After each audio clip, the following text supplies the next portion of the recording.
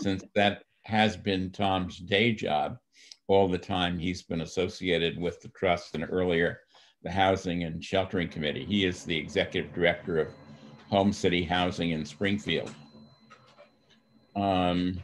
So I know I'm going to miss Tom, and I assume everybody else will as well. The town manager has initiated a search for someone, I wouldn't say to replace him, but for a new member. And hopefully we'll get that done within the next few weeks. Obviously Tom not joining us tonight, and won't be joining us probably in the future either, except maybe occasionally as a attendee or a visitor.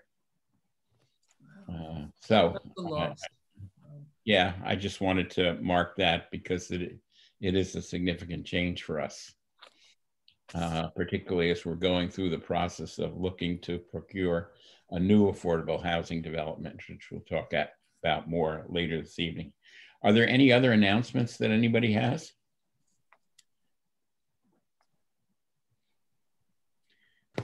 Okay.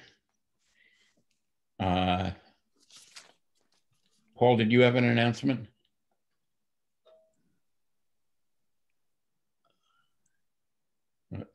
No. Okay, fine. I just saw you pop up, so I was wondering if that meant you had something. It's just changing headsets. Okay. Okay, so Nate has put up the agenda. The first item of business is to review minutes from October and November. And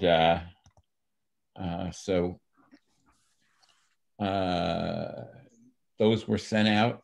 Actually, I think I may have only sent out the November minutes. I think it was just the November, right? I think October, I don't know if, I thought we saw to have to approve those, or maybe I'm wrong, but we only have the November ones right now. We approved those in November, but October was approved last meeting. Yeah, that's what I meant. Okay, so we're up to the November minutes. And I can share those if people would like. I know they were sent around though. Are there questions or comments on the draft? It's pretty detailed. John was okay, Carol. I just had a number of little niggly things that don't really change actually exactly the content, but feel like places where words are used wrong or something. And so I don't know whether we have to go through them all or I can somehow send them to somebody, tell me what I need to do. I think if you send it to John and I, if you have a marked up copy or something. Yeah, I do. I can do that. And then we don't have to worry about it right now. That's a great idea. I like it. Thank you. Yeah. You know, if there's nothing major, then I think that's the best way to handle it.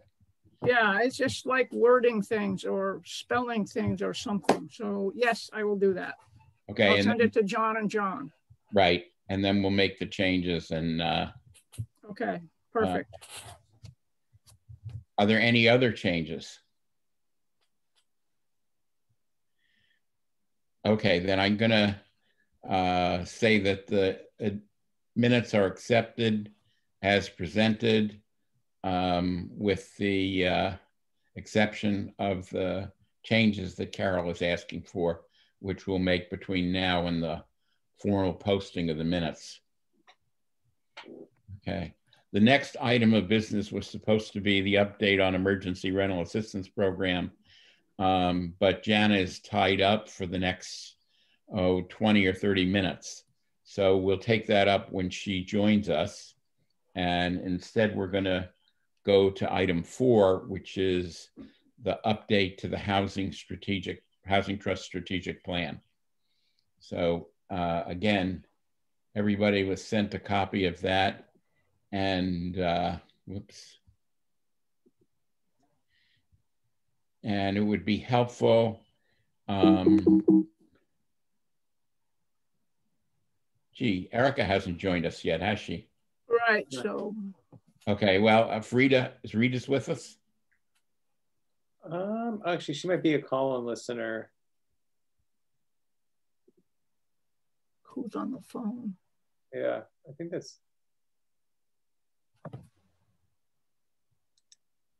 Is there are there sections, John, of the plan you'd want to go over, or?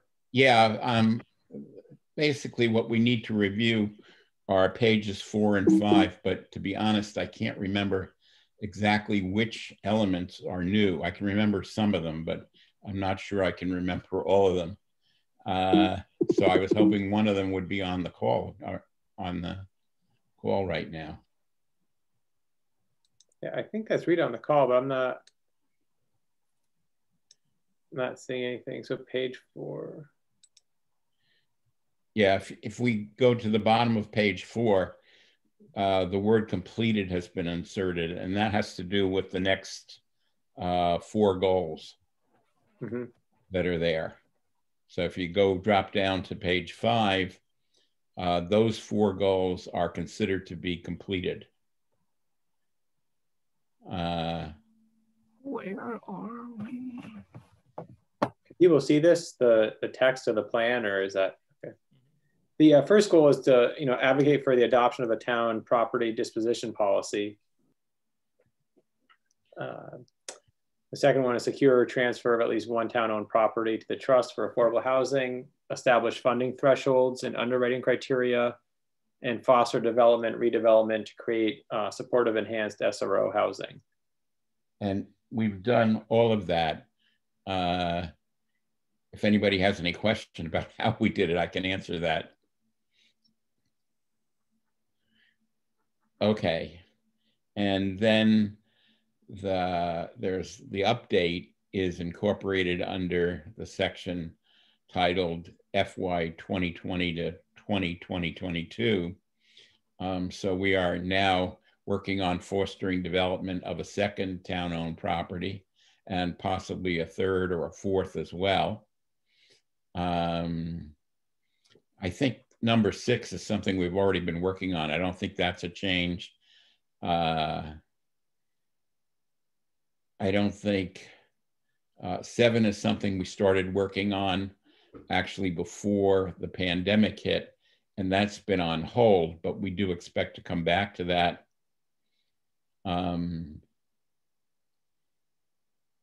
8, again, is something that we've been doing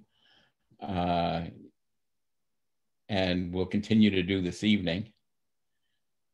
9 is, again, something that we haven't talked about, but certainly Erica and Rita both thought that was important for us to begin exploring new revenue sources to try to provide a former financial basis for the trust.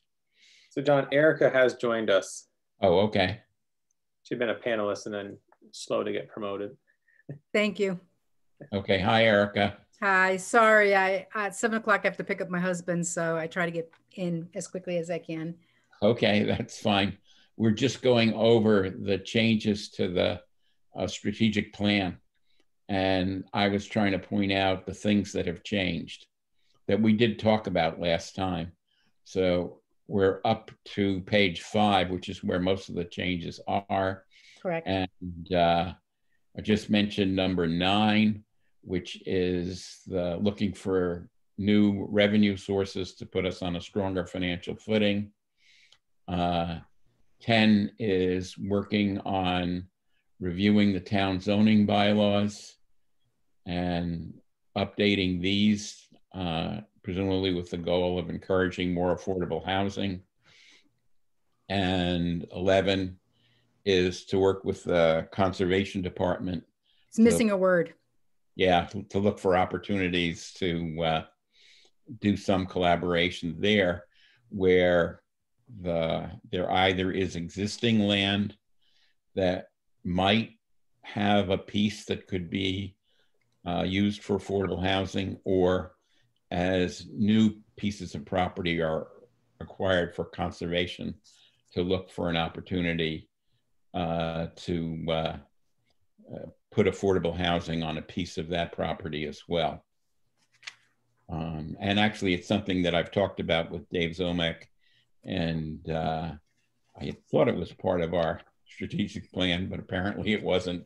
So Rita and Erica have added that. Again, the ongoing list, I think, are for the most part not new. Is there anything new that's there? No, no. 12, 13, 14, 15, there isn't. No. Okay. So that's basically what we're voting on.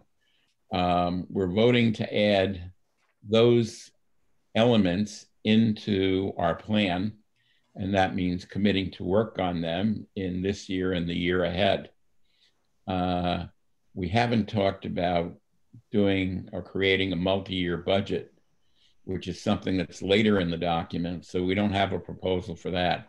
But again, it's something we might work on in conjunction with number 9, exploring new and existing revenue sources, since a multi-year financial plan would include what we want to spend that money on and should dovetail with our other objectives. So, Erica, is there anything else you wanted to add to this?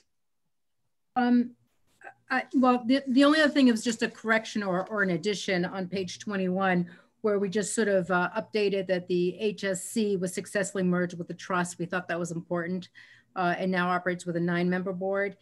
And even though I don't see it on mine, I thought we fleshed out a little bit the responsibility and the commitment of members to be part of subcommittees and to ensure that new members understood that that's part of their commitment. But that's it. Okay. I thought, could I just say about number 8?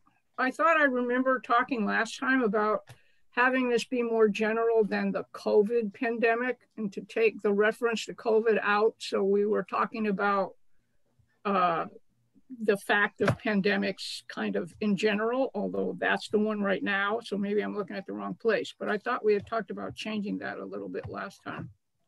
We did. I think what we said was pandemics or disasters, yeah, to make it less, but this one's, because it goes all the way to 2022.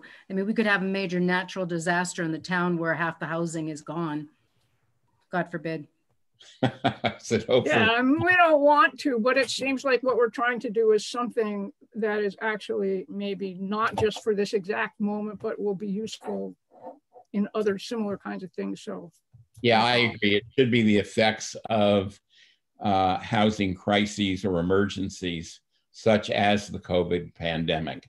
Yes, very good. I like that. Yeah, I think that that should have been added, and somehow it didn't get done. So we should add that as well. Mitigate the effects of housing crises or emergencies, such as. Okay. Other comments people have?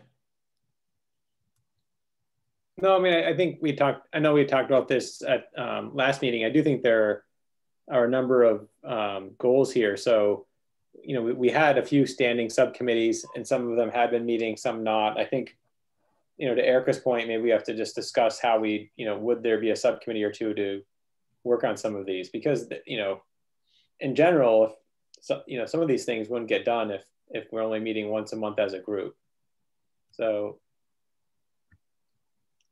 yeah, I think you know, that's all. I just think, you know, we have traction on a few things, but you know, I know Rob and I were still talking about the zoning piece, and so no one's that excited to look at zoning. But you know, Rob and I were going to write a memo to the planning board, or but you know, even the rental program, we had started that, or rental assistance, and maybe that could be started again.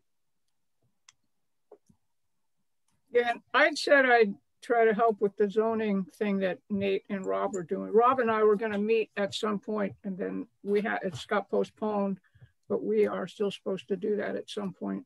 Mm-hmm. Yeah, Rob has been ill, which is why he's not here this evening, but he's expecting to recover by next month. So yeah, there are a number of things.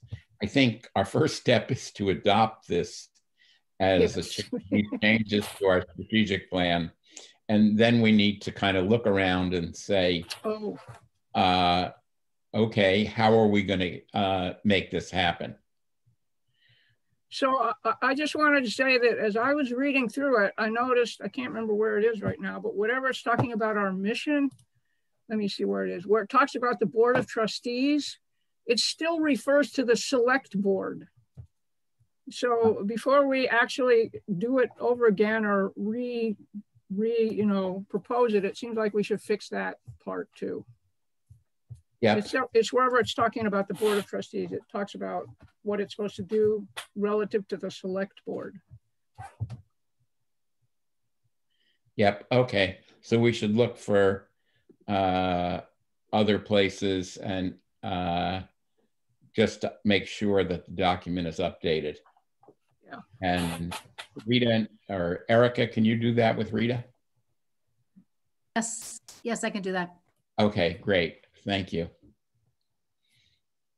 Okay. And then John, you did mention page 21 or another page where there were changes, or? Yeah, that's what Erica mentioned. Sorry, everyone, this is not nice on the eyeballs. Right. Tell us when you get there. Yeah, Yeah. I do believe that is Rita on the phone if you're able to bring her into the meeting. I think that is her phone number. Yeah, I thought I had allowed her to speak, but I don't know if that's all I can do is with a call and listener.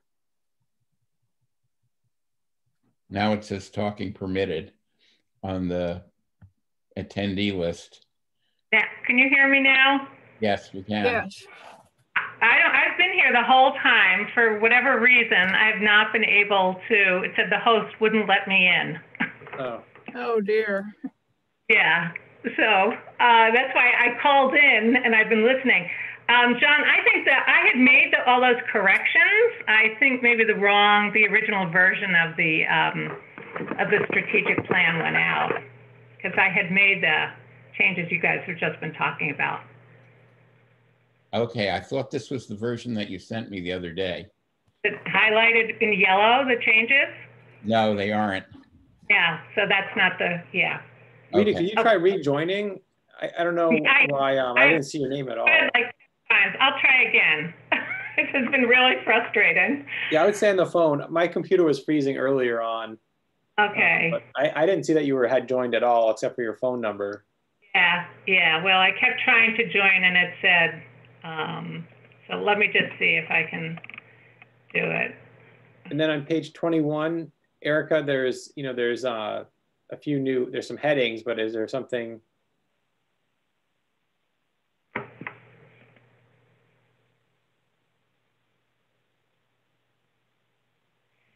Nate?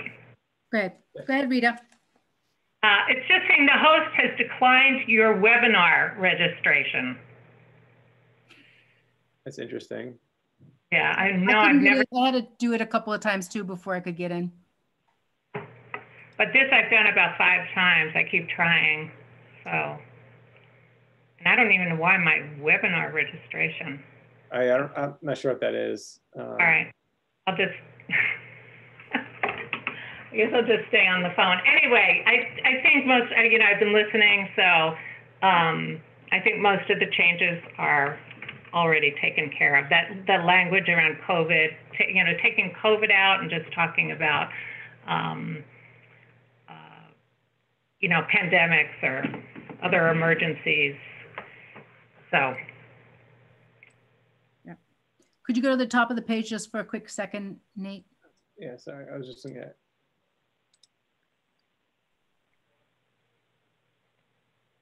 Okay.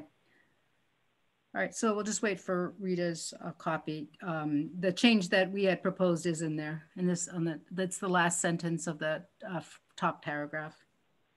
All right. Yeah, that's the updating that you mentioned earlier. Yep.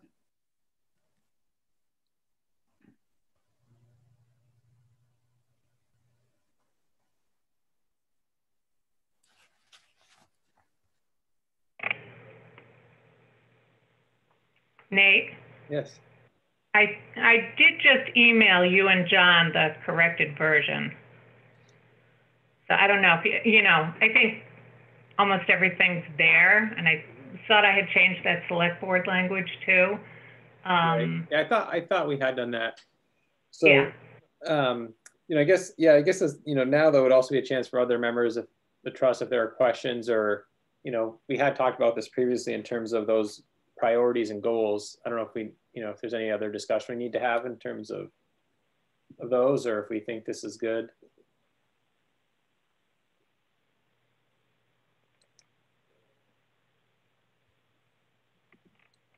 I don't want to hold up voting on it or whatever, but I wouldn't mind seeing the version with all the changes in it, the correct version at some point afterwards, whenever. It doesn't have to hold up things right now, but I would like to see it. Okay, yeah, we'll send it out to everybody. I think we'll do that shortly. And then at our next meeting, we'll take up the question about, okay, what actually are we going to work on next? And what additional subcommittees do we need to form? I'm going to talk about later about forming a subcommittee to work on the request for proposals for the Belchertown Road property. And that could be essentially what we had earlier as a development committee. And that could become a standing committee, but we can talk about that later.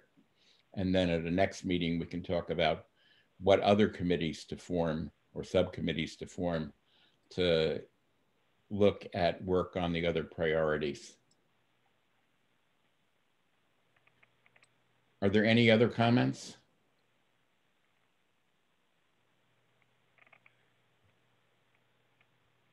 Questions?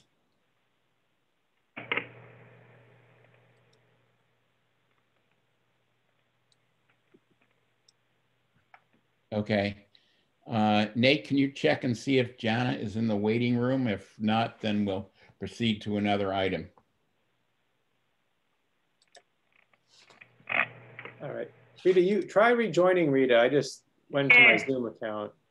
I did about 2 minutes ago. I'll try again. Yeah, I don't see Jana or anyone from Community Action. I think, John, you had sent out the numbers. I mean, are we still going to wait?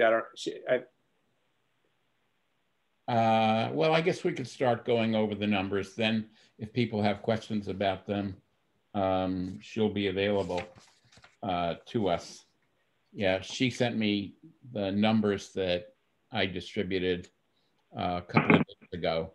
So they are current as of a couple of days ago. And the way the process moves, I'm sure they haven't changed a lot.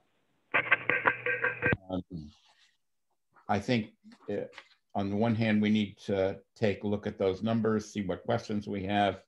But the most important question really for us to act on is, oh, wait a second, sorry, we need to go back. I didn't take a vote on to accept the changes to the strategic plan. So sorry, let's go back and let's do a roll call vote on the strategic plan. I'll go one by one and ask people if they're in favor of changes. Sid? Yes. Yes. Okay. Let's see. Paul? Yes. Will? Yes. Carol? Yes. Erica? Yes. Francis? Yes. And I'm a yes. So basically that turns out to pass unanimously. Okay, thank you. Sorry about having to go back. Okay, so we have new numbers from Janet Tetrold of Community Action. As I said, they're not too different from numbers that we've seen in the past, although they do represent some progress.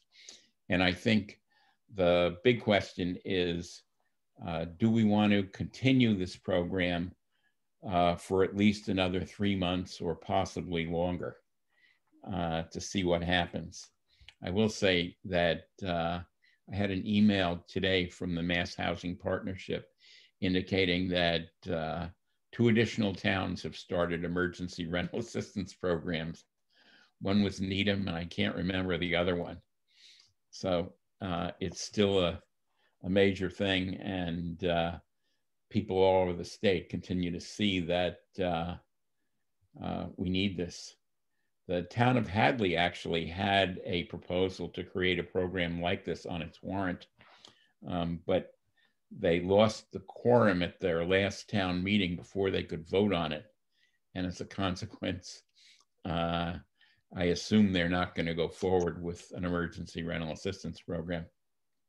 Yeah, John, I think another question that I think I'd like to ask the trust is, would we allow households who were funded in round 1 to reapply for round 2? So there have been a number of applicants who, received funding in round 1 and they applied again in round 2 and they were denied. And, we're not spending the money down as fast as I thought we were. So, there's still, a number of applications still pending, but in terms of the number of applicants, I don't think there's enough to drain the resources. So it's something to consider, if we would allow that, if there'd be a condition on that second award. But I know that there have been repeat applicants. And part of that is, they may have applied to RAFT, but I think I was talking with a few different property managers. I mean, RAFT, I think, is telling people it's 2 to 3 months until they can hear anything. And so if someone is, in danger of, or if they're falling behind, or if they're in danger of being evicted, waiting 3 months is not,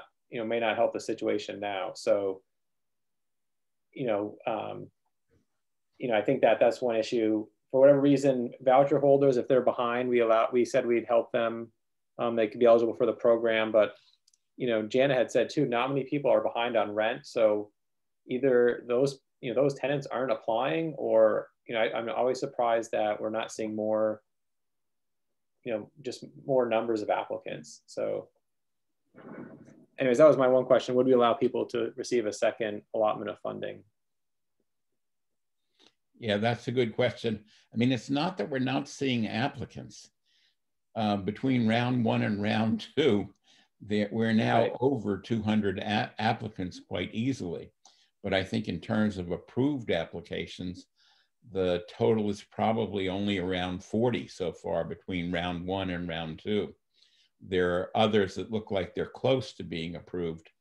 But at one point, I think we estimated that as many as 60 to 80 households could be served given the amount of money that we set aside. So the question really for me, Nate, is if we allow people to come back and apply for a second opportunity to receive funding, does it mean that there may be other households yet to come in that might be cut out if we allow that?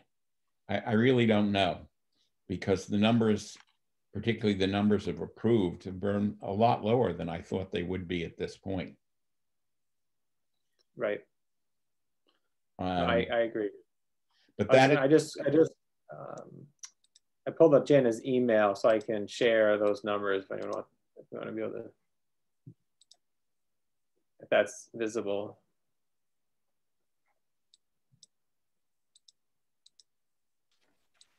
It's visible, but I have in front of me. Yeah. Yeah, I'm just kind of combining it in my head with what I remember from round 1. Again, there were over 100 applications in round 1. So we're probably up to 210, maybe a little bit higher, 215. Again, we continue to have a significant number of people who are ineligible for one reason or another, or whose applications are denied. And the numbers approved are, in round 2, are still only 11. My recollection is we had around 30 approved in round 1. I don't have that in front of me. John Paul has his hand raised. Oh, okay. Paul? So I think this is a time-sensitive issue, and I think we have people who need rental assistance, who might be facing eviction or looking at eviction proceedings moving forward. I think the goal on this fund, on these funds, is to get it into people's hands. And I don't know what the logic is necessarily in saying you only get one payment versus 2 payments or 3 payments. So I would encourage the trust that we move forward and allow people to, especially since our approval rate is so low, that I think the goal on this is to get the money out the door and into people's hands so they don't suffer housing insecurity. Yeah, I agree. I agree. My only reluctance is if there are people out there who haven't had a chance for whatever reason. On the other hand, there's been plenty of opportunity to apply. This program has been in operation now since early July. Yeah, I just don't understand what we're waiting for, why we're sitting on the money. Yeah, I mean, I think, right, originally, I think we thought there'd be enough that we would, you know, by now we would have actually spent the money, or at least have, you know, encumbered it all with tenants, and that isn't the case. So, you know, now that it's a rolling application, I agree. I mean, it's been months, and we've emailed, like I said, all the landlords. We've contacted them at least 2 or 3 times. We've done direct mailings to larger property owners or, you know, properties. Maybe people haven't heard about it, but we've tried to spread the word. Yeah, we've made a significant number of other marketing efforts. Mm-hmm. Carol? At one point, we had tried to figure out how many months we would give, and we decided to do 3. But if somebody reapplies after they already got 3 months, it must be because they still have to prove they need it. Then all we're really doing is extending it to 6 months or something for those people who need it, which doesn't really seem to me to be a problem if the need is still there. I keep wondering about if there's anything we can do to make some of this stuff you have to go through to get approved easier. It seems to take a long time, and I'm hoping, I read somewhere that we had agreed that if somebody could just use an affidavit to say, I have COVID-related lack of income, if they couldn't prove it by some vast way. And so I hope all those things are happening so that we've taken away as many of the possible roadblocks to making this just happen smoothly and quickly as we can. Yeah. And I agree that it's like, why not? I mean, you can't apply again and say, well, I might need it in the future because I'm already using what you gave me the first time. You have to need it. And if you need it, then why can't you have it? Well, it sounds like the sentiment is in favor of allowing people to apply a second time for an additional round of funding. Does anybody not think that's a good idea? Before I kind of put it to the question.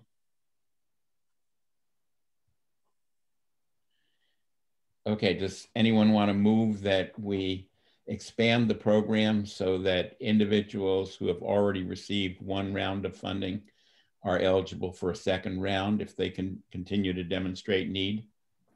So moved. Second. Okay, then let's go around and again, take a vote on that. Francis? Yes. Erica? Yes. Carol? Yes. Will? Yes. Paul? Yes. Sid? Yes. And I'll vote yes as well. Okay, so we have a unanimous vote on that. We have an existing contract with Community Action that I believe ends on December 31st. So we also would need to extend that contract. I think. So Jana Jana just joined us. Okay, I see. Well, let me just go back for a minute. And Jana, Carol was asking, welcome first, but Carol was just asking about the changes we've made to the program to make it easier for people to apply. So one of the biggest changes we made, which we thought was going to have a bigger impact, was moving from the full online application to this pre-application, so that we could still have an online application, but that we would then be able to provide some more, help and support collecting the rest of the documents. But I think, I don't know, you can see from the numbers that I still feel like we have quite a few that end up incomplete or in some stage of like document collection. So I'm not sure that it had the impact that we were hoping. I will say that in conversations with the agencies that do the RAFT applications and the RAFT program, they're having the same kind of issue with about a 15% completion rate. So folks start the application online and then don't finish it. So we're not alone in having this sort of odd dilemma, but we really thought that change was going to make it easier for folks. And it still seems like we get a lot of folks that drop out. Yeah, my impression from talking to people elsewhere in the state is that same thing has happened in other communities with their own emergency rental assistance program. So I don't think it's just Community Action's problem. I agree, it's a general problem with all of these programs. Do we have any anecdotal evidence why this has happened? Do we know? Is it just can't figure out the documentation? Is it a language issue? Is it lack of support in the communities? Do we know anything like that? I don't know. I can say from the 15 incomplete, a lot of those are people who just don't call back. So, our policy is we call them twice. We send them an email and then we send them a letter saying, we're trying to reach you, please call us back. And I myself have actually done some of those, helping out when the staff had a lot to call and, they don't call back. And I think it could be people realize they're not eligible somewhere between filling it out and, getting a call. We have there still haven't been a ton of notices to quit issued. And so I think maybe there's still a little bit of lack of urgency. But I don't know. I think we're trying our best to help people with the documentation. I do think that doing things remotely is making it hard. And I think that is probably also true for the RAFT agencies, in the old days where you could show up at the office and someone helped you go through your papers and made a photocopy right then and there. It was easier. And so it is, I do think COVID and remote, we do have the option, people can mail it in, but, mailing things in is also sometimes a barrier for folks. They have to get a stamp, they have to get to the post office. So I think it's a combination of things. Thanks. Yeah. And as we've talked in the past, and particularly I'm thinking about conversations I've had with Jana or a little bit with others, every case is different. Yeah. Unfortunately, there isn't one theme, Sid, that I've heard that runs through anything like a majority of cases. Yeah, I'll also say, and I know I've said this before, I think to Nate and John, but the cases are really complicated. And so I think that, each case is different. Each person has, a different circumstance, a different level of documentation about some things. There's certainly been some straightforward cases, but a lot of the cases aren't straightforward. And so it takes a long time to sometimes get some of the documents and get people to, submit the things back.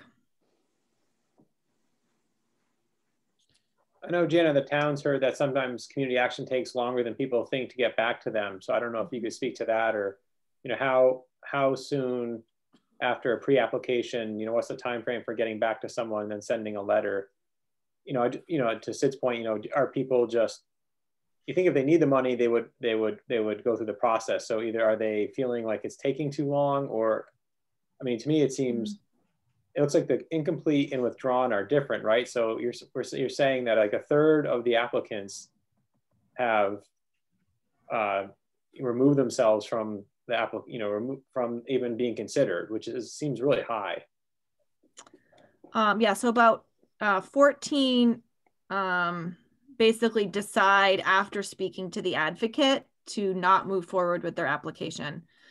Some of those folks are so my job is to pull them off the online format and look at them.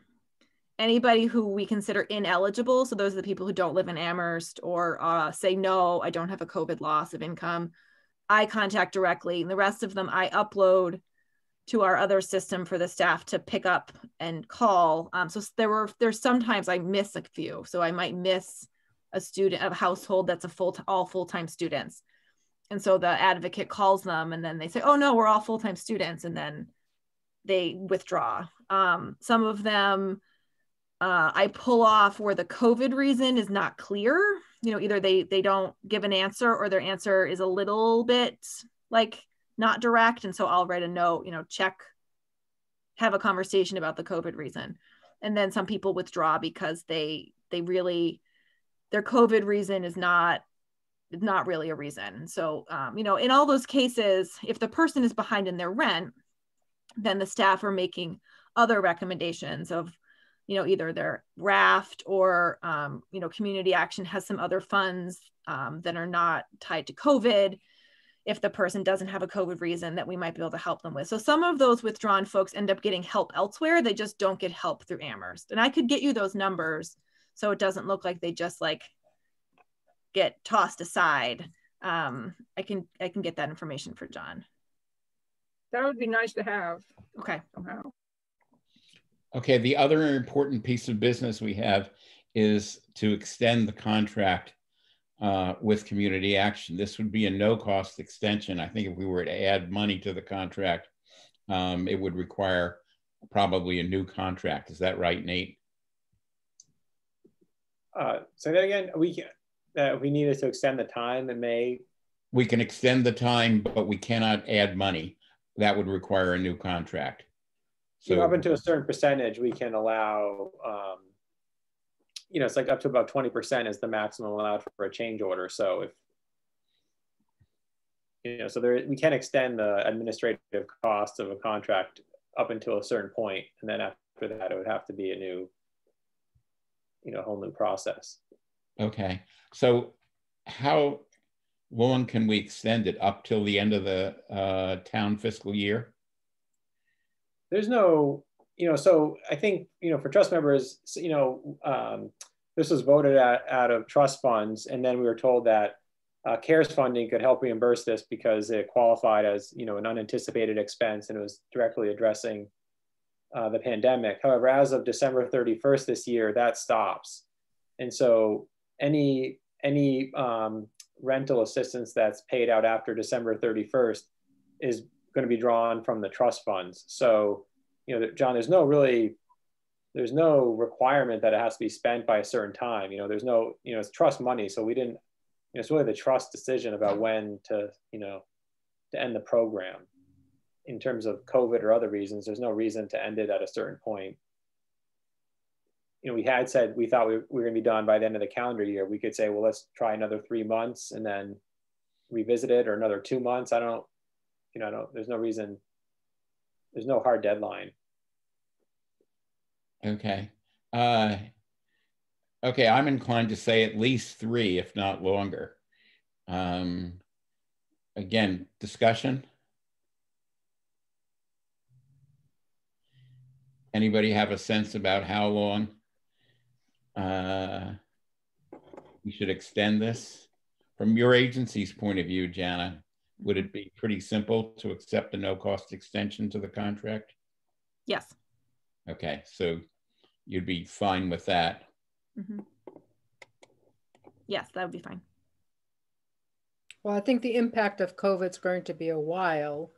And if we have the money, why not just extend it to the end of the fiscal year? I agree with that. Yeah, so that would be basically 6 months to the end of June.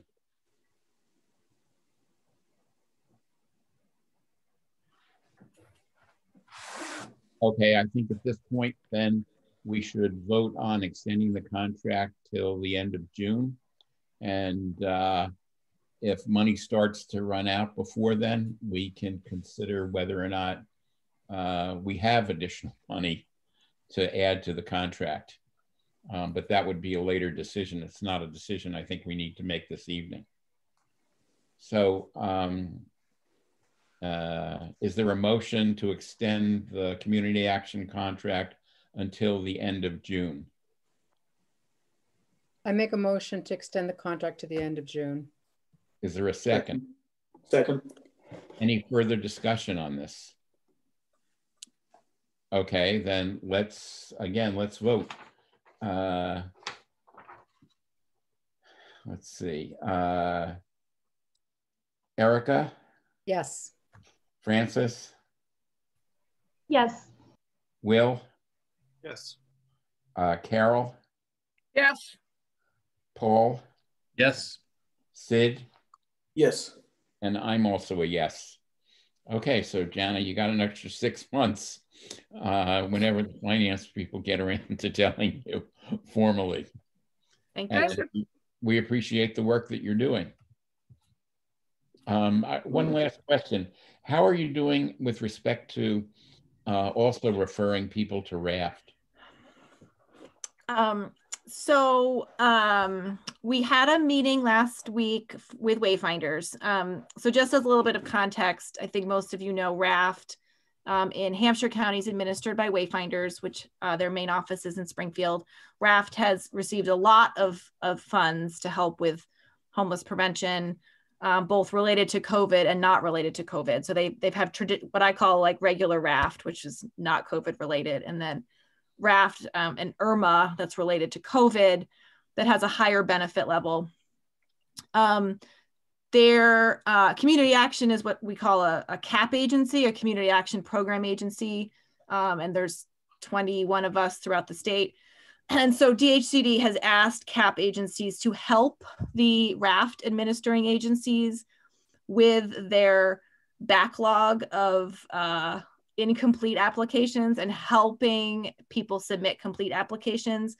They have about a 15% completion rate, as I mentioned earlier. So they have a lot of folks that submit incomplete applications. So last week we met with Wayfinders to go through the online application and to figure out how community action could help applicants submit the required documents. The online application is about 18 screens and asks for documents to be uploaded about 6 or 7 times. And so you kind of have to have the documents with you ready to upload. And it is smartphone capable, so you can take a picture of it. But as you might imagine, this is pretty challenging. So the one thing that we've run into that I'm waiting on Wayfinders to get back to us on is there's about 6 places for an electronic signature. And so because we're all working remotely, if I'm helping John with a RAFT application and I'm on the phone with John, or I'm on Zoom with John and I'm the one typing it into the system, when it gets to the place where it asks for John's signature, John's not there. And we tested it out a few times with screen sharing and try to see if I make John the host, can he sign it? But it doesn't work. So we ran into that problem where community action without permission from Wayfinders, we're not comfortable signing the person's name without explicit permission from Wayfinders that we can do that, and a permission form that would say, I'm allowing, Jana from community action to sign on my behalf. So we're waiting on that piece, which Wayfinders seems to be trying to work out. And so I do think that we will be able to help particularly folks. So for example, from some of the Amherst folks that we've already assisted, there's quite a few that owe a lot more money that we were not able to resolve their problem. And so some of those people have already applied for RAFT and they're, waiting, and some of them have not. And so the goal for those folks who we already have most of their documents already. So for us actually uploading all that stuff is not hard because we already have it, but we can't sign for them. So we have to figure out how to get the signature to work. So we're waiting on that, and we're hoping that that's going to work. And then we will be able to offer that assistance to other people. You know, we're trying to figure out where the best, like the sweet spot is, because we can't flood ourselves with people who just want help with raft when we have other things that we have to do. So we're trying to, you know, find a good balance of being able to help. Yeah, I don't know if you heard the, oh, sorry, Erica. Yeah, so in terms of the signature, so I know election boards are pretty tough, and they here in Amherst changed my party without me being approving it. So what they had me do is literally write something out, take a picture of it and sign it. They can't do that for this? I mean, currently it asks for, it actually asks for the head of household and all adult household members to sign off on, I don't know, multiple disclosures and permissions. And so I'm hoping that the resolution could be something like, you know, they develop a form that the head of household can sign that we can then upload, that then we can sign for them. It's not designed for a social service agency to help the person with the application. It's designed for the person to do it. But, you know, if you don't already have all of your documents ready to upload, it's, you know, it's cumbersome. The state is, I think, you know, everyone's trying to make a good effort, but it's just complicated, more complicated than maybe they hoped it would be. Okay, I'll just close out this discussion to mention, Jana, that before I think you came on, we voted to allow individuals who'd already received one round of funding to apply for a second round. That's great news. Thank you. Okay, so I think you can implement that tomorrow. That's excellent news. Thank you. That's great. There's quite a few people actually that fall into that category. So that will be great. Okay, good. Thank you. All right. Can I ask one other question? It's a money question, but am I correct that if the money hasn't actually gone out the door to the client or to the landlord to pay the rent by December 30th, we can't get reimbursed by CARES. So even if these things just take a long time, if the person's approved before December 31st, but we haven't spent the money, then it's not eligible for CARES. Is that correct? Correct. So, I mean, we never anticipated that we were going to be reimbursed by CARES. So if we spent, you know, $90,000 this year, so, you know, that'll be reimbursed, but the remainder of the program would not be. Yeah, right. I know. I just wondered if it was the date of the money going out the door or the date of the approval. That's all. I was just curious.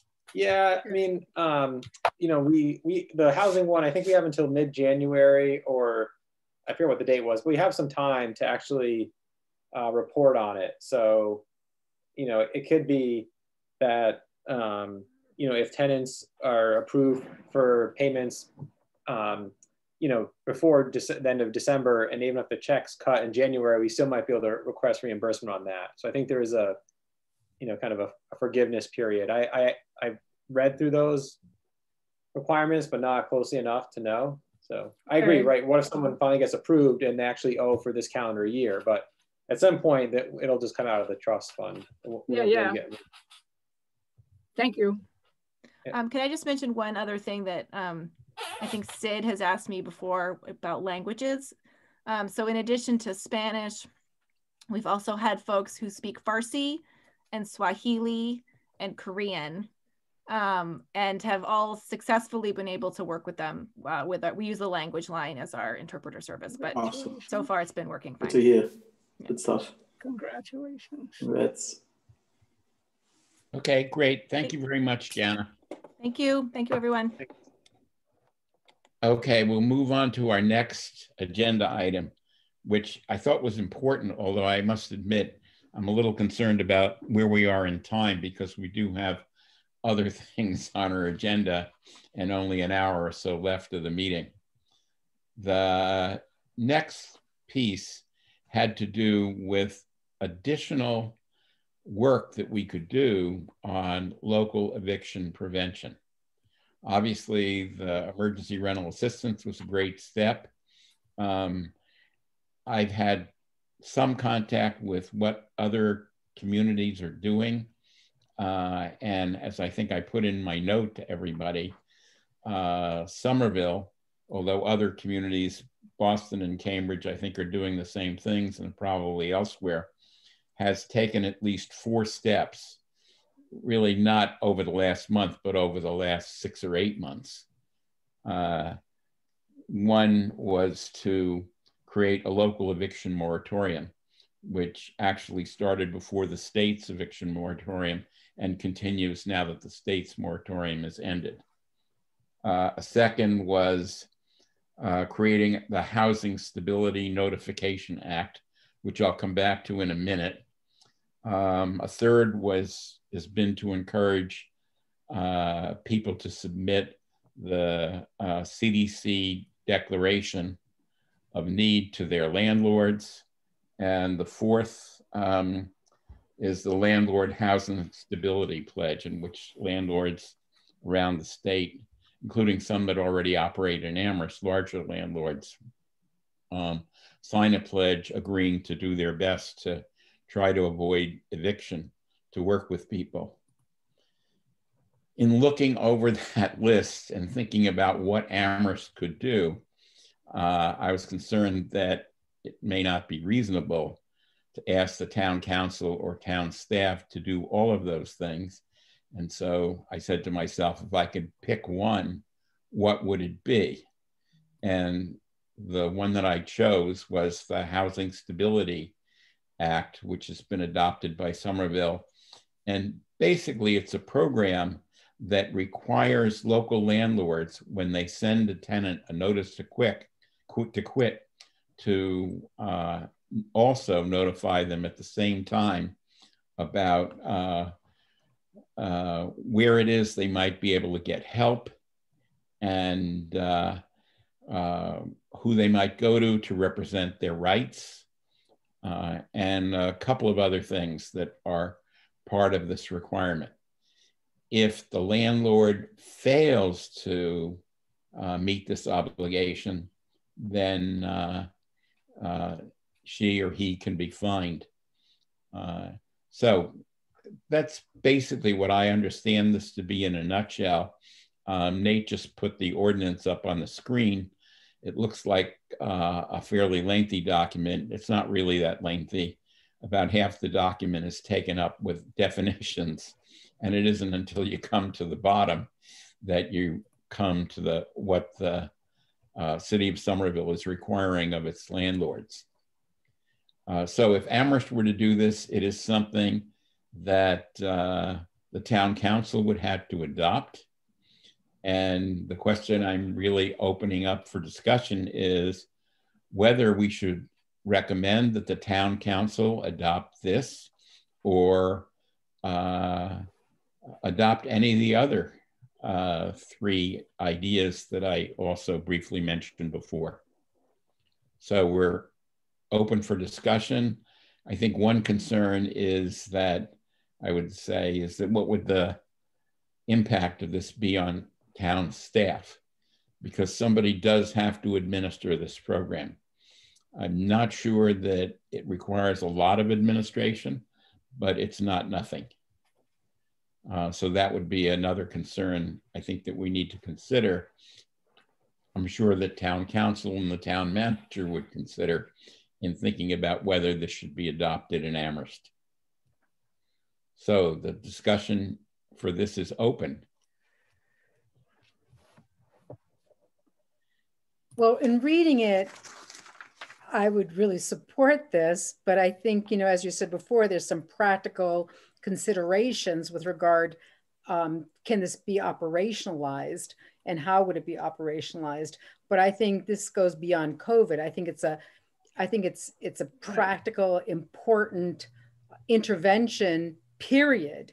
And I think if you're going to be a homeowner and you're going to rent, you need to know what your responsibilities are, and you should be able to then give those rights to your tenant if you're going to proceed with an eviction notice. So, I mean, I know that some towns, what they do is they actually do a lot of training with homeowners that rent out so that they understand what their responsibilities are. But again, the implementation piece of it does have responsibilities for staff. And so I think, you know, there's a practicality of it. Can it be done with the resources that Amherst has? But I think on a general basis, I'm all for it. I would echo Erica there. What could have for those who are more experienced in sort of administration programs like these? Is there any sense for how onerous this would be on the town to implement? Well, a couple of things I'll mention. One is the town of Somerville has a brochure that they asked landlords to distribute.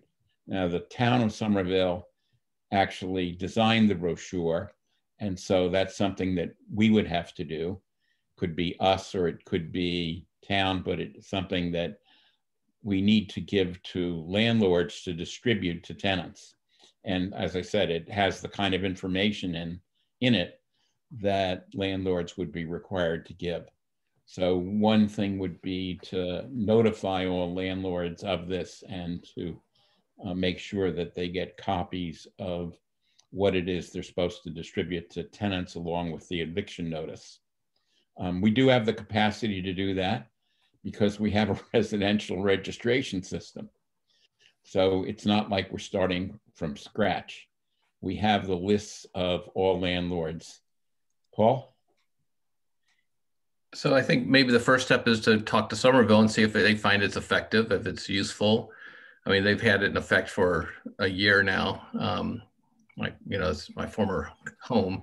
And I think it's useful to say, was it worth doing? Because it's not, as you said, it's not nothing. It's somebody's going to pay attention to it. Then there's a enforcement provision. If you pass a law and you're not going to enforce it, then it's not really a law. So the council will be asking those types of questions, I think.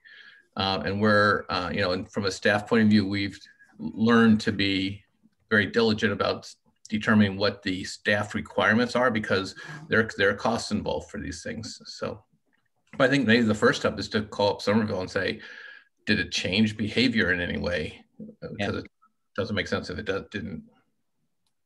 Yeah, I mean, I think, Erica had the point of what's the immediacy of something like this. So is it a long-term policy, or is it something that could help right now with, with COVID and the pandemic? I will say I talked to a property manager, and even with the eviction pledge, landlords could still give a notice to quit. They just can't actually take action until April 1st. So the irony is that they still can, maybe instead of giving a 14-day notice, they'll give a 30-day notice. They can still go through the court proceedings, and then, the tenant incurs costs and stress, and then, they have until April 1st to remedy it, but the process can still happen. And so, I was surprised to learn that. It's, I think it's a nuance of the pledge, and maybe it was, some trading had to happen for people to sign on to the pledge. But it's somewhat disappointing because I know some landlords are going to be giving eviction notices even though they signed the pledge or had considered doing it. So, my thought is this Housing Stability Act, I think, could be implemented through the rental registration, and it could be a longer term thing. I guess the question is, what could happen in the next month or two that could help tenants or homeowners stay housed? And so I don't know, what, it's interesting when we talk about a local eviction program, or what, is it a policy, or is it, is there more outreach we could do? So, I've tried to let people know that family outreach is available to help tenants and make referrals. And part of the pledge is that landlords and property managers would do that. They would make referrals to places. And so I know Community Legal Aid has been trying to get the word out. And so are there other things we could do, whether or not it's a policy, but just to make landlords and property owners aware of resources for tenants and themselves? Because my thought is if we did propose a policy for the council, it may be referred to another subcommittee, and I don't know the timeline for approval of that, but I think there would be a lot of questions. Paul, had some too. Just so are there other things? My thought would be, are there immediate actions that we could take, or recommendations, or things we could do? And then if we think something like this is important, is there ways to have that move forward as well? Well, a few responses. First, in response to Paul, I have had contact with Ellen Schachter, who's head of the Housing Stability Program in Somerville and is a former legal services attorney. So this is something that she designed. She's been in Somerville for 18 months to 2 years. I'm not sure exactly. So I can ask the questions that Paul raised of Ellen and see what responses I get. To go back to the point that you just made, Nate, what can we do short of passing this?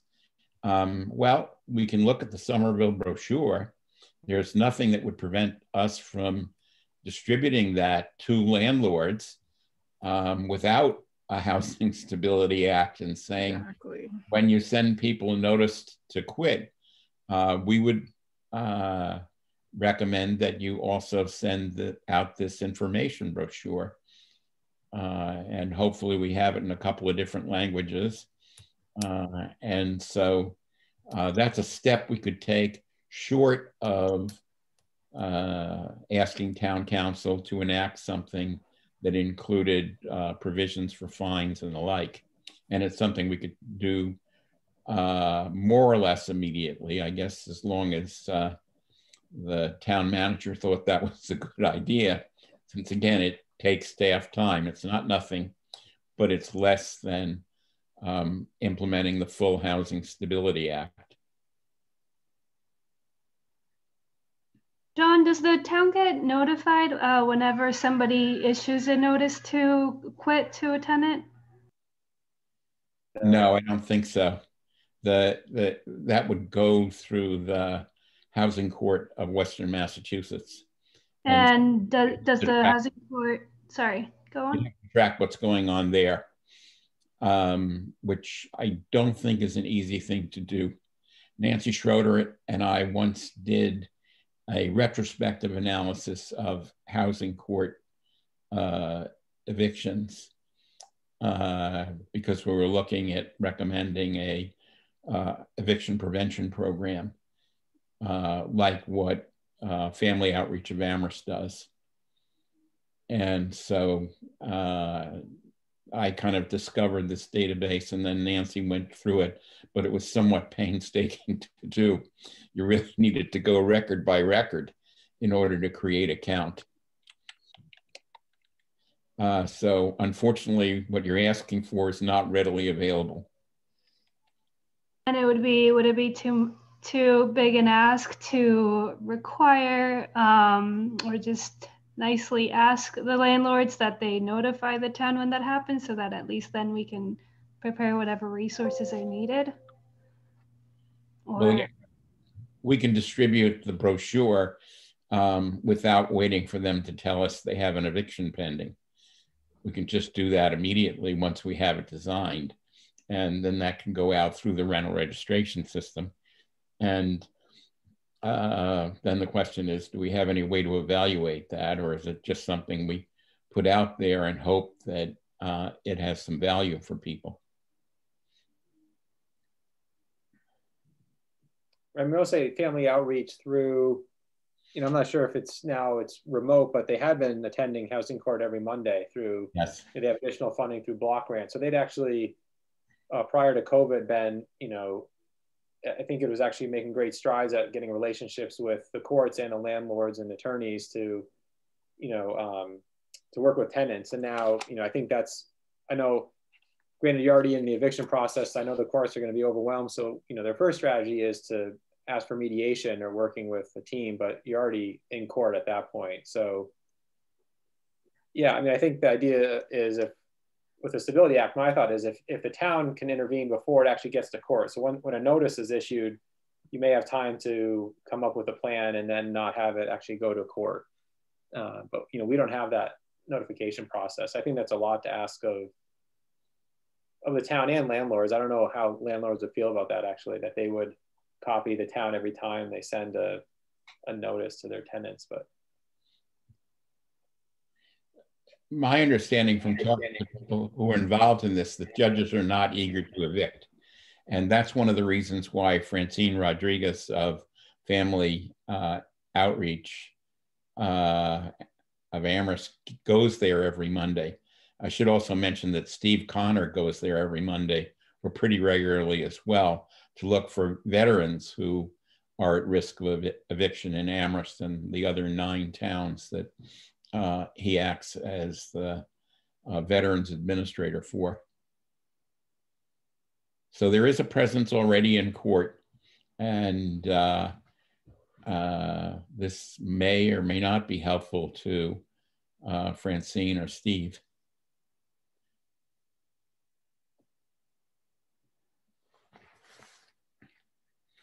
Well, I guess I can go ahead as I proposed and talk to Ellen Schachter and try to learn a little bit more about what's happened since this program has been implemented and what she has to say about evidence that it has had some value in Somerville.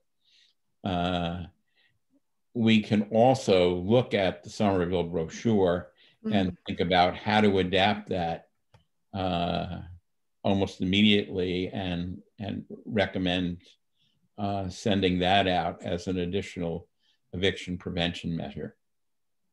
If you talk to Ellen, her husband was a teacher of my kids in elementary. Okay. Say hi. Everything's a small town. Yeah, John, I was just writing down a few things we could add, depending on what the Somerville brochure looks like. I mean, we have emailed the landlords twice now. And I think the last one did have information about other, mentioning that there are other local resources. I don't know how specific we were, but I think we could send something pretty quickly through email to the landlords who have registered with the rental program. And we could make it really clear, provide the hyperlink, all you have to do is click on it and just, really help them with that. Okay, well, because, I can send out the Somerville brochure after this meeting. It didn't occur to me, I don't know why, to do it before the meeting, but I do have access to it. Probably everybody else does too if you go online, but I'll do that task as well. Well, I think, the interesting thing is that they did this September 2019 pre-COVID, but I believe they actually instituted an eviction moratorium after the governor's expired. No, they had it before, Erica. They initiated that moratorium last February or March. I can't remember which. Oh, really? Yes. And actually, that was an action that the mayor took in conjunction with his Board of Health, because it, as with the CDC statement, it was conceived of something that was a health measure, because if people are evicted, then they're at higher risk of getting COVID because they become homeless or they double up with another family or otherwise put themselves at risk.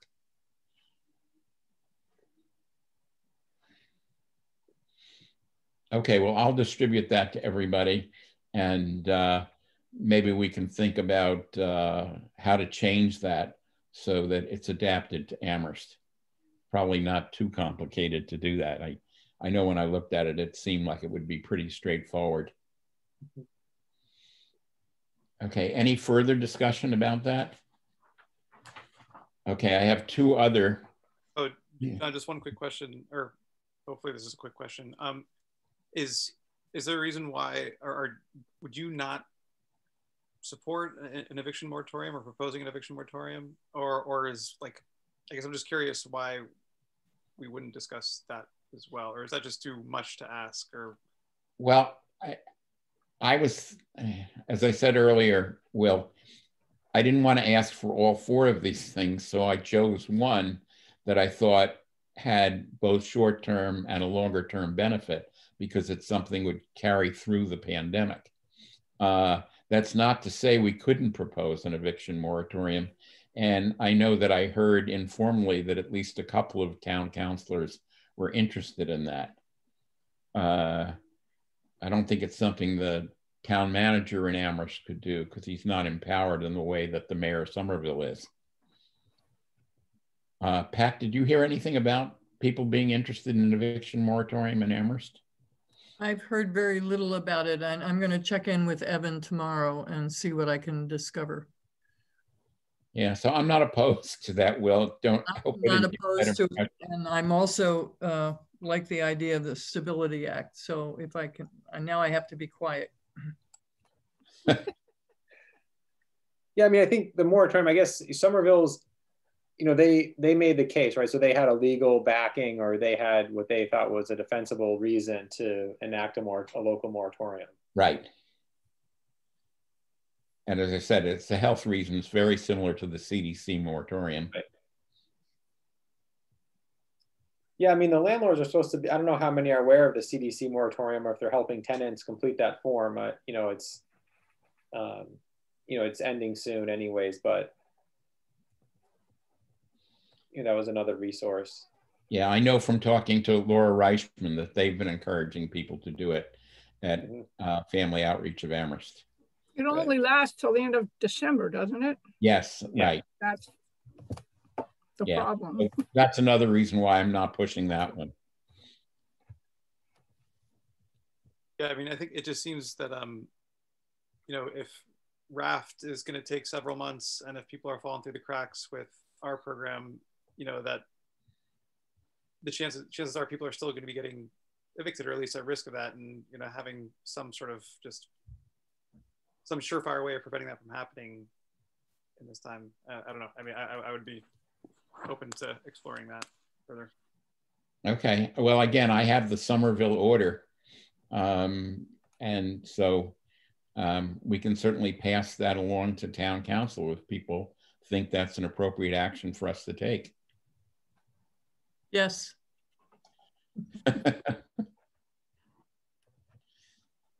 Other comments or thoughts about that? Well, maybe we should also talk to the local board of health and see if they can support us in this. Good idea. Yeah. Yeah, we have a new health director, and she might be interested in this. Emma Dragon. Right, from the little bit of description that I've seen of her. I've never met her. She's great. Well, if you know her, Erica, do you want to talk to her about this? I can send you the relevant Somerville materials. I certainly can. I just have to do it after hours. Right. Because of my role. Yes. Paul, do you have any reservation about our doing that? Oh, you should talk to the health director if you want to. Sure. Okay. Yeah, I mean, Will, it's interesting. I agree. Like, you know, I mean, you know, this could have an end date. It could be, you know, it's a term limited moratorium, so it's not, you know, something that we're trying to enact beyond, you know, for years. It's has a specific purpose. And so, you know, yeah, I'd be curious to, John, if you sent that Somerville information around just to see, you know, what the nuances are and how it could relate to Amherst. Okay, I'll be glad to do that. Okay, I want to move on because I want to get to property acquisition. There are a couple of things that I'll just mention briefly. Yeah. Will, anything new on pending legislation? Well, I'll just give you a quick update for those of you who don't know or didn't follow this, but so there was a bill, both the Senate and House passed budget fiscal year 2021 budgets that went to Reconciliation Committee, and basically each fiscal year budget had various amounts of money for RAFT and home base, etc. But the bill that emerged out of this conference committee had basically all the best parts from both of the versions of the bill. And right now that is before the governor and waiting for a signature, and he needs to sign it by the 14th of December, so 4 days from now. He has not yet signed it as far as I know. Basically this draft bill, this draft budget includes, you know, additional $24 million for RAFT, an additional $19 million for Massachusetts Rental Voucher Program, and an additional $20 million for home base, and, you know, added funding basically across the board for a whole host of housing programs. So all in all, it's pretty good. CHAPA really loves it, so I'm inclined to follow their lead.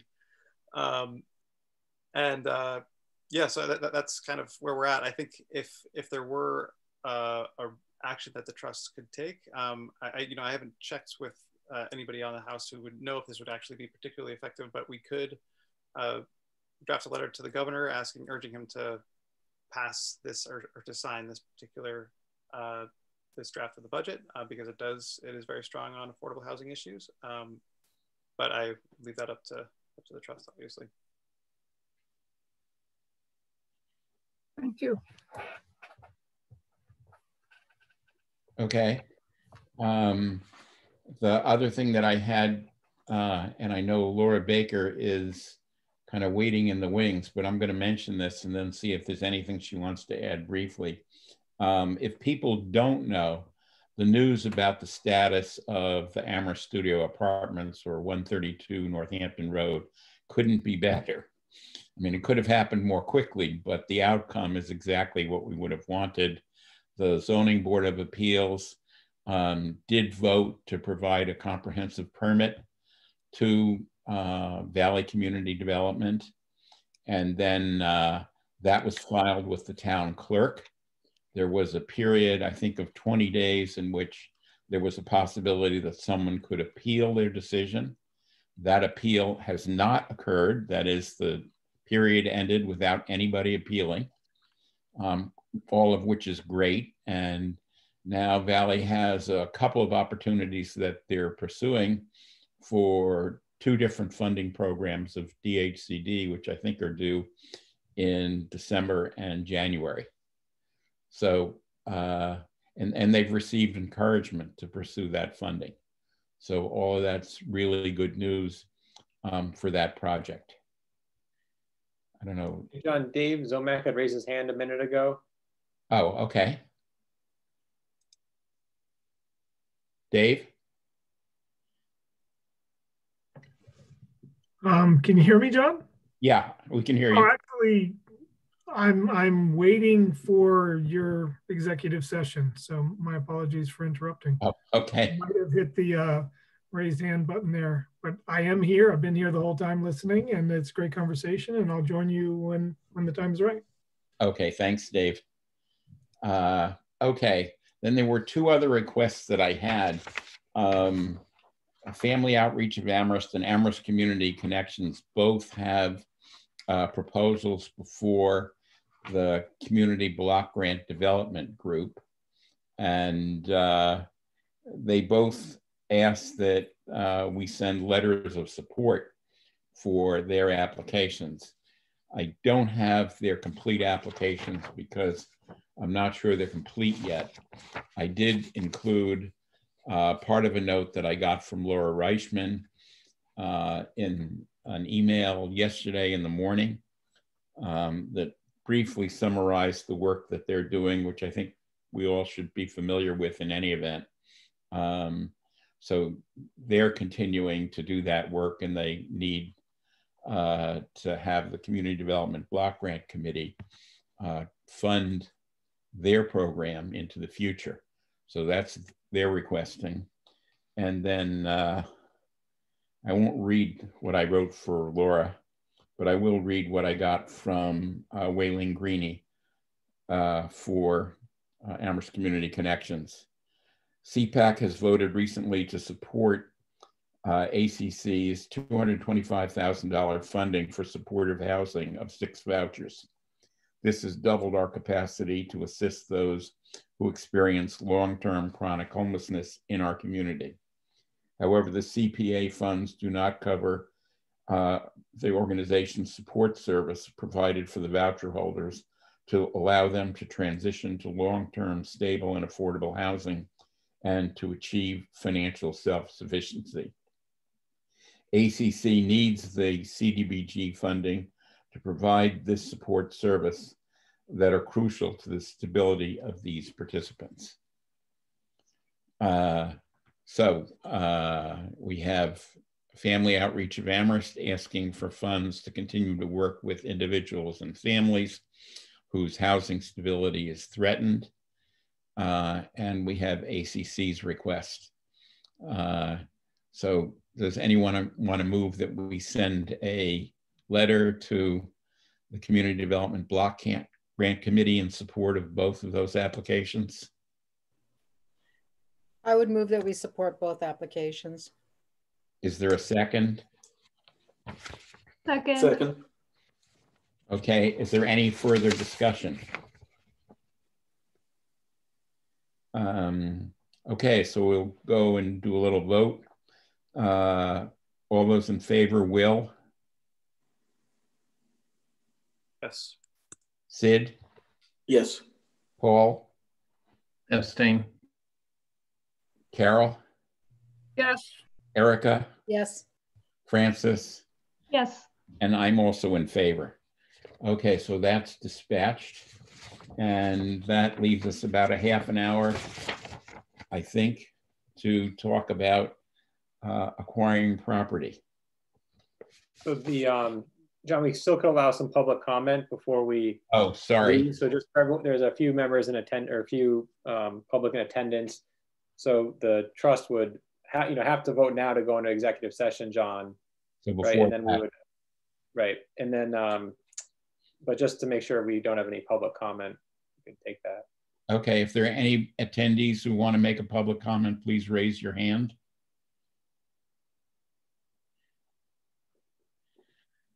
Okay, there being none, or at least I think there's none. Yep, okay, then we're ready to move on to executive session. So I move that we close out our regular meeting and then reconvene in 2 or 3 minutes into executive session to discuss the acquisition of property for affordable housing. We're going into executive session because even though it's a pretty late date, as you'll see, we still don't want to talk about the details of this acquisition in public until at least the purchase and sale agreement has been signed. Should I leave this portion of the meeting?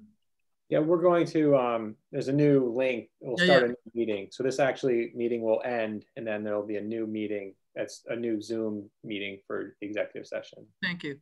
So all those in favor of ending our regular meeting? You need to do a roll call vote. Oh, okay. Erica? Yes. I'm yes. Paul? Yes. Sid? Yes. Francis? Yes. Carol? Yes. Will? Yes.